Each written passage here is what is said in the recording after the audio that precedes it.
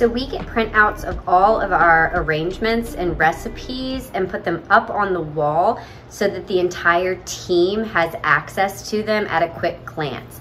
This way, any helpers, if I needed to make, let's say, this arrangement, the wink, then I would just be able to have them go over there and pull me the stems that I need. It's really easy. None of the pricing is up there because you've already done all of that math to ensure the profitability of each arrangement.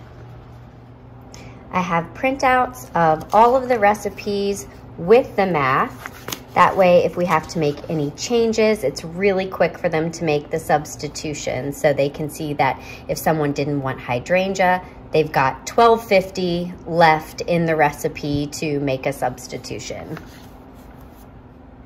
I also keep quick charts of rose arrangements and the pricing from 1 all the way up to 36. I also do that with basic carnation numbers and the differences between it being arranged in a vase and if it were just wrapped or boxed.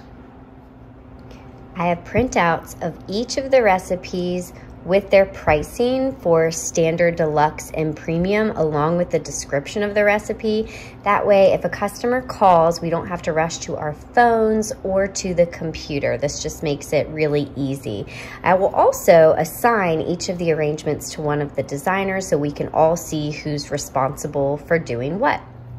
Normally, we keep all of our orders for one specific day on a clip, and that's really impossible for Valentine's Day because you have so many for one particular day, that we found it's best to divide up each recipe or arrangement or special into its own box for easy sorting. Then when a designer who's assigned to, let's say, the Sweet on You, they'll just come, grab their box, and they have everything that they need to start their assembly line.